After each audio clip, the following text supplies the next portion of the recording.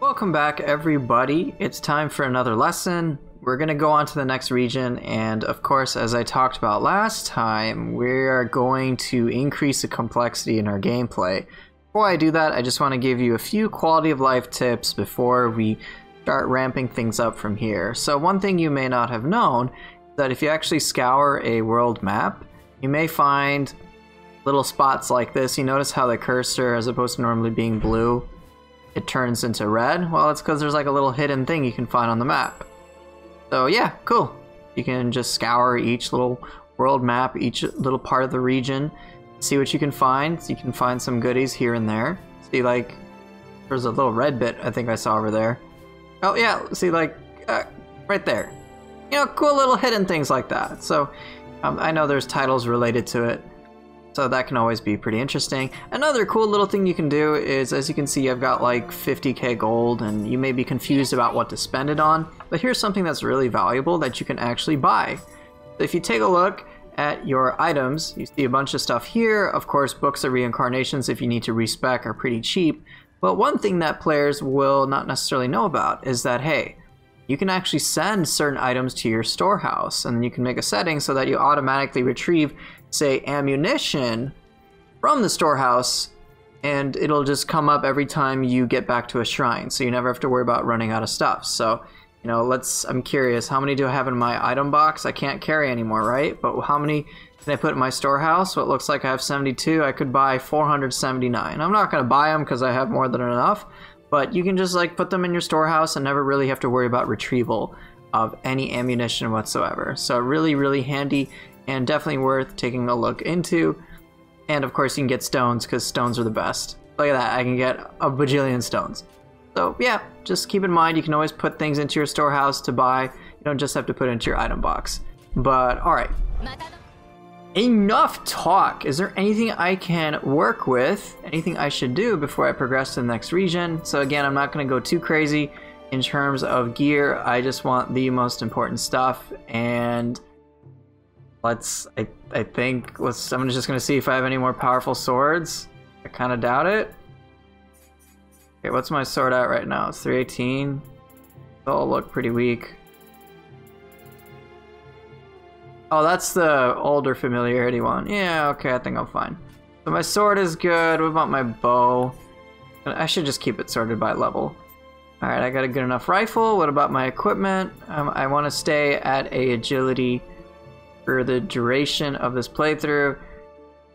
So, yeah, I think I'm good to go. So here, watch. I'm gonna do something really complicated for the blacksmith. I think I did this last time. So I'm just gonna disassemble literally everything. No hesitation. Zero. And then, forge, cool. You can worry about forging later. Oh, actually I'm gonna forge umbracite. Can't go wrong with that. Look at that, I got 53 umbracite, I think. And if I want, I can take a look at the equipment that I do have. Let's see if I can get lucky with like a faster winded recovery. Again, don't spend too much time on this. I'm not going to as well. Yeah, well, if I can't get it, I can't get... I can. I got it. Never mind, I got lucky. What about that life recovery and Amrita absorption? See if I can get it. I will actually spend a little bit of time getting it, because look how much umbracite I have. I have 122. It's pretty ridiculous. Backstab damage taken, I'll pass. Elemental damage taken, sure, it's purple. Purple seems... Oh, there it is! Life recovery, Amrita absorption. If I can get tenacity. Let's see.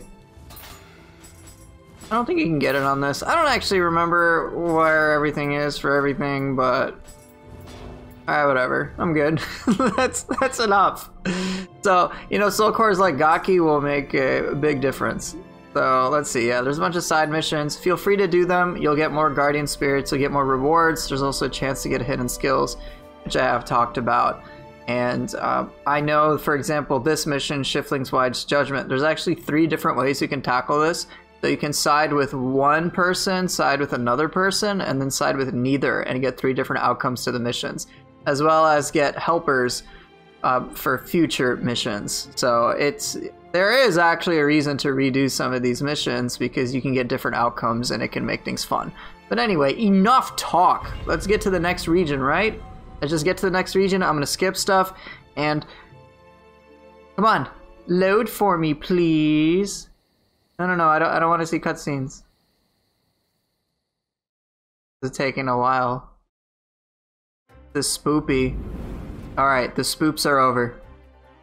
So we're just gonna go on to the next region. Let's see if there's any hidden goodies. So look at me gleefully scanning until I see something red. I thought I saw it. Oh, there it is. Gimme. Yes, I get hatchets. I'm not using hatchets, but great. Let's go. It's time to play. Enough talk. So we're going to be really trying to work with the 4 soul cores now that we can use at our disposal. This is going to be yet another weird input thing that we're going to have to start getting used to, because now we've got stance pre-shifting, we've got flux 2, and we've got yokai ability usage, and it's just starting to get much more mechanically complex. So we're going to have to get used to switching our guardian spirits. So the way that I like to switch guardian spirits is R1 and then L2. You can, of course, if your controls are different, so make sure you adapt accordingly, but it's basically the stance button, switch your guardian spirit. Alright? So it's L2. Don't do L2 and then R1. Doesn't really work, and it also just pulls out your bow. And it can be kind of wonky, so I like to do stance, switch my guardian spirits. And as you can see, there's kind of a little bit of a cooldown timer, and that cooldown timer doesn't necessarily apply to, say, let's see if it applies to special benefits. So the guardian spirit that I'm using, Rokugezo, is good for anima. Where is it? Anima bonus timely guard. You might see at the top of the scroll bar. You see it like right over here. Anima bonus timely guard, right? Wow, I get 4. That's probably because I have Aberrant Soldier on there too or something. But yeah, so that's a lot. And you might be worried, hey, do I lose this bonus while it's on a cooldown? Well, let's see. The answer is no. It's still there even though I went on cooldown. Now, obviously, if I switch to the other one, I shouldn't have it, and I don't. See, I got a whole bunch, I don't have that anima bonus. So you don't lose the guardian spirit bonuses while you're on cooldown or anything like that. It's just you can't necessarily pop yokai shift. But yeah, this is going to be, again, an avenue of complexity that we need to start getting familiar with, and it's going to be pretty freaking crazy. And as a reminder, we are able to now tap into 4 different four different soul cores. So I've got Nurakabe, I've got Aberrant Soldier, as you can see here, which I really like. And then with the other guardian spirit, which is a brute type, I have Rokurokubi, which is very powerful, and then Koroka, which I haven't used yet, and I know many players will equate to like Soul Mass or something. But it's going to be difficult remembering which guardian spirit we're on. So are we in a phantom type so we can do phantom? Are we in brute so we can do brute counters? And of course this is just going to increase your ability to adapt to situations, but it's mechanically very challenging to remember all this on top of other stuff. And here, give me the item please. Thank you. Thank you for the sacred arrow. Can I have more? Of course I can have more. So yeah, we're going to get used to this. We're going to keep practicing this, and it really increases your gameplay potential tenfold. I'm right now just looking at proficiencies, seeing if I can get close to anything, and going from there. But yeah, for the most part, we're just going to practice this because it's really huge, while we keep focusing on good decision making. So what you can see here is, oh, a doggo. Hello, doggo. Alright, hello, doggo. I don't know what you're doing. No, let me stop. Okay. Here, I'm gonna kick. Hey, no. Hey. I tried to item cancel. I still died. Good decision making is always important. So yeah, don't just depend on tech to save you from everything. As you can see there, it didn't matter much. So let's analyze what we've got here. So there was a guy over there. You can see that fire. What also is very valuable in this place, and now that we know there's a dog, we can try to kill off the dog, but we better do it quickly. As you can see, people died here, myself included, but there's also grass that we can use. So kind of stealth, going through grass and just kind of stealthily navigate certain areas. Let's see if this affords us an opportunity to pick off this archer. It does. No one is the wiser. Alright, let's go into the stealth grass. Yeah, I actually normally don't do this. I just blitz right through. But yeah, it can be a little bit of a handy way to help you pick off certain things. Let's see if this doggo notices. Maybe now I can take advantage of my ninjutsu stuff. Right? Nah, let's do shots. Oh, that was actually remarkably powerful. Oh hey, let's be cheap. I tried. Alright, let's go, be cheap. There you go, double jutsu cancel for absolute murder. But yeah, so you can see that potential and just take advantage of your surroundings, your environment, and let's murder stuff. Okay, but we haven't really felt a need to swap guardian spirits, but let's just get to work. Killing stuff, as we normally do. Flux 2 all the darn time. And just perpetually murdering enemies. Okay. Now, let's see how I can make... Let's see if I can have this enemy be a good demonstration for a lot of our techniques. Before he dies. Isn't that crazy? Alright. I'm in Phantom, right? Okay. Come on. Well, I swapped to Brute, but he has no key. Oh, well, you're not a good demonstration, buddy. But a good time to... maybe you saw it there. But a good time for you to generally switch in between guardian spirits and without the like whole wonkiness of potentially risking, say, aiming your weapon is again when you're kind of committed to an animation. Let's say with like Morning Moon, because you know you can't really aim when Morning Moon is happening, but you can the moment after. So that's generally when I do it. When I know I'm committed to an animation, I switch my guardian spirits. So kind of use the same skills that you've been developing when it comes to shift stance pre-shifting. But alright, let's just pick a guy off. Alright, I'm sheathed, as you may recall. Got that yokai ability cancel type stuff in order to help me address any shortcomings I may have in terms of overall character speed. So it looks like I got another point. Let's see, what do I want to put it in? I've got a lot of different choices now, and so it can be fairly tricky, in all honesty, to pick certain stuff. There's a lot of cool things. Like I think this ability, Light and Darkness, is absolutely fantastic. It's an amazing follow-up to Shadow Sword, and it's so good. There's also Sword of Discernment, which is actually really good too. Like this is actually very difficult to pick. EI Quick Draw 3 is really handy and makes it so you don't have to worry too much about sheath cancels. I still do sheath cancels anyway, but EI Quick Draw 3 is very good for the sword. Tiger Sprint is a cool ability, but will probably be a little difficult for you to understand. Same with Sword of Meditation. Water Shadow is another parry, and I do like it, but again, to get the real benefits of the parries and all the concepts of the parries, we're gonna have to wait a little bit. I don't actually think I'm gonna get the parries right away. They're great, don't get me wrong. They're all really awesome, but in terms of biggest bang for the buck, I actually believe Sword of Discernment will be one of the most valuable skills that you can possibly get. This is an ability that looks very underwhelming, looks really simple, and it doesn't even do that much damage. But if you look at the tooltip for it, staggers the enemy by bashing them down with the sheath and then follows up with a downward slash. The ability is actually faster than is suggested in the tooltip. And it's actually an ability that's really cheap if you know how to abuse it. You can make enemies just block, and yeah, it's pretty remarkable. I'll try to showcase its power, but its skill customization, it is right now the only thing in L1 square, so we're just adding yet again another input. Yeah, there's Leaf Glide, but I've barely used the parries in this entire playthrough. We'll get to defensive parries and all that stuff soon enough, but right now we just need to focus on this. Parry timing is just going to be yet another headache, on top of the switching between guardian spirits and stuff like that. But okay, let's just continue to explore the level, see what I can find. Where's the Kodama? Kodama is over there, so let's just drop down. Oh, I could have dropped down over here too. Get the Zamrita, see if it gives me anything, and yeah, so we're gonna just keep mixing in, adding the different layers here and there to facilitate our gameplay.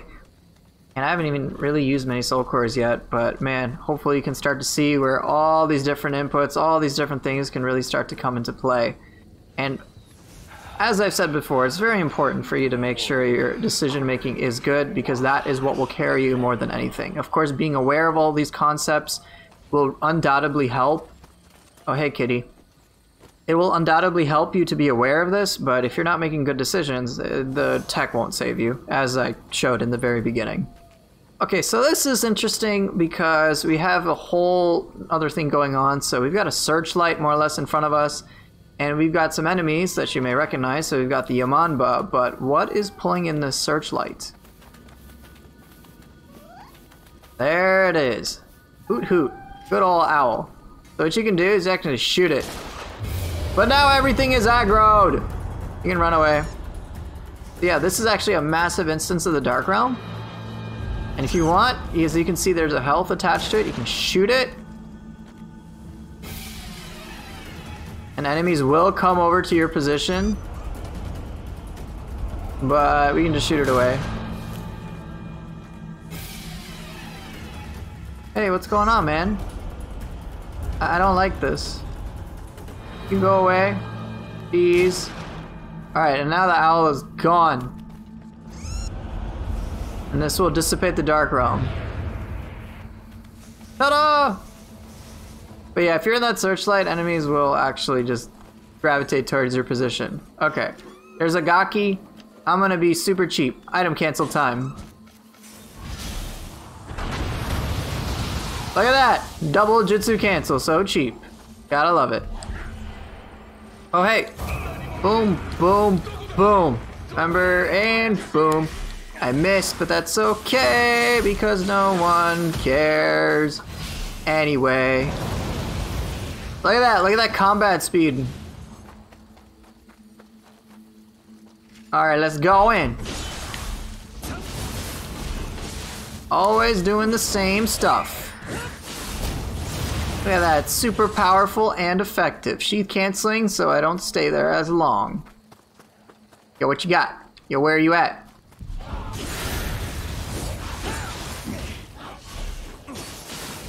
Okay, what you got? What you got? I'm coming for ya. Yeah, you're dead. Goodbye. Alright, we got lots of things to loot. Oh, God. We got Big Skelebro. Is this the first time we've seen Big Skelebro? Woo! Alright, let's swap up to brute stuff. Oh, shoot! Swap Guardian Spirits! Ah! So, like, it's difficult when you got all this to manage. Oh no! Get away from me! Oh. Heal up. Obviously, Brute would have a little bit more difficulty with that, but it's still possible. Whee! Alright, I need a better scenario to showcase the value of switching your Guardian Spirit, so I'll actually play in Brute for a while. I generally stick with Phantom because... I like this... Powerful. I stick with Phantom because it's like, oh no, what if there's a burst attack that'll quickly murder me and I need to respond immediately? Well, I don't want to have to be in, say, Brute or Feral or whatever and then swap to Phantom. I want to make sure, hey, worst case scenario, I'm already in Phantom. And so then it's just, I have to focus on reacting, but as opposed to swapping and messing up inputs and stuff like that. But that's something that just takes practice, in all honesty. And we'll have to get used to it. And every single burst counter type does have a use. There are certain attacks that generally fare better with you countering with the Brute, and others that do well with, say, Feral or Phantom. So it is, again, really just going to depend. Would you look at that? Look at that fire application. Very, very nice. Very, very nice indeed. Oh, we got a Sudama over here. See what I can give you. I can give you rifle ammunition, or I can give you that Kusarigama. Sure, here, take the Kusa. Can I get a better sword, please? Pretty, please. Just casually sheath canceling while I'm waiting. Throne Crusher Cannon. Sure. That's great. Alright, we got a big boom. Got a boomstick. Alright. Prince of our Governor's gauntlets. I'm guessing they're a lot heavier. Yeah, they are. Okay, so pass on that. And then let's just continue some progress.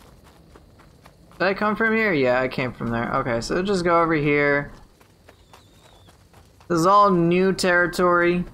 Oh, look, shortcut. We got ourselves a good shortcut. Now let's see what else we got. There's a shrine. I don't remember if there's a shrine nearby. Oh, but here's an enemy. Let's show you the value of switching Guardian Spirits. Assuming this will actually qualify.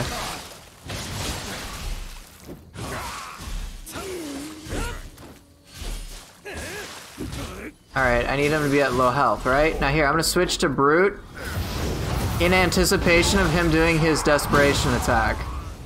And Brute is really good at rewarding you for knowing what your enemy is going to do.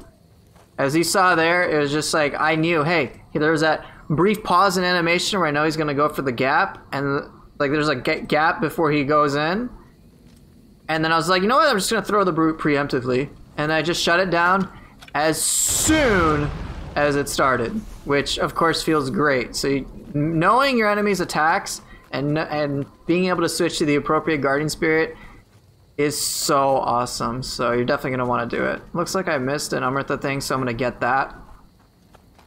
Oh, it's up there. I forget how to get up there. I'll figure it out. La-di-da-di-da. Where are you at? Probably around here. Oh, okay, I found the way. Got a Kodama, treasure chest, an enemy. Like, you just start kind of getting used to all this. All the general navigation of a level.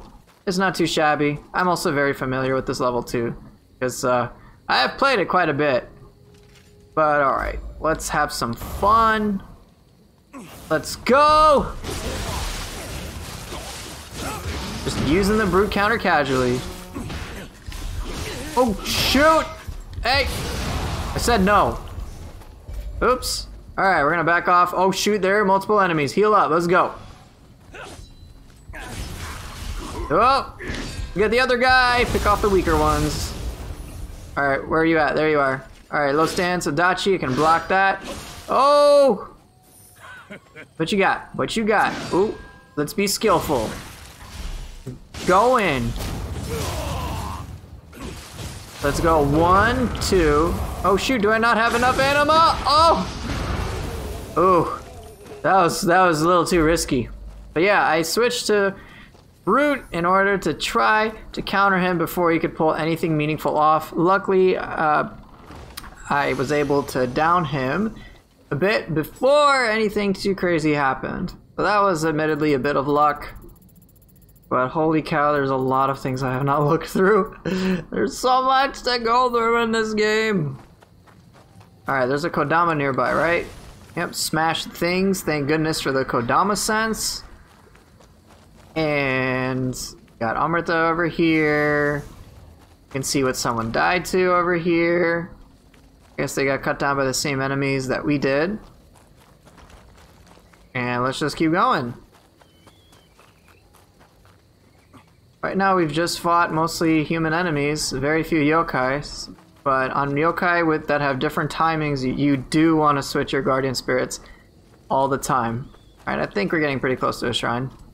There's a Gaki, you know the rule. Give it a good old boom. Alright, we're going to actually encounter a new enemy type momentarily. As you can see, we've got an enemy there. We've also got an archer in the distance, so let's just pick off the archer so I don't have to worry about it at all. Oh, crap! Okay, you know what? Alright, so let's see what it's doing. It's got a weird hop, it's got a bunch of different heads. Okay, it looks like it spews out a bunch of orb thingies. Alright, it does that weird hop. Okay, one hit. Dude, that's a beefy arm. Alright, here's the hop, so I know I can go in. By the way, if you hit this thing's heads... Ooh, what the laser beams. If you hit those heads, you'll stagger it. See that? Oh, shoot! So that's the burst attack. Now, if I had swapped to Brute, and noticed that animation, I could stop it before it started, or I could have waited until I felt safe to do the Phantom. Again, it's going to depend on what you're feeling. Let's see if I can demonstrate the value of switching beforehand. Ooh! Got that roll. Let's use some Guardian stuff. Bonky bonk. No big deal. Oh yeah, you guys, I haven't even talked about the whole... Here, let's see. Let me show you the value of life recovery Amrita absorption. I'm gonna let him shoot me. Okay. Gotten shot, alright? Let me show you how quickly my life's gonna go back up now. Alright, look. Just passive healing. 1, 2, 3. It just got a little bit of heals. That's it. Like, that wasn't... Here, look! Just passive healing.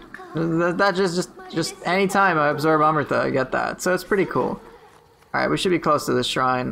That's from the shortcut. Yeah, so already good amount of information. We're gonna have to iron out a bit more of these concepts as we keep playing, but I think that's a good chunk of information for now. So thank you guys for watching. Hope this lesson was helpful, and my character, as always, will see you guys next time.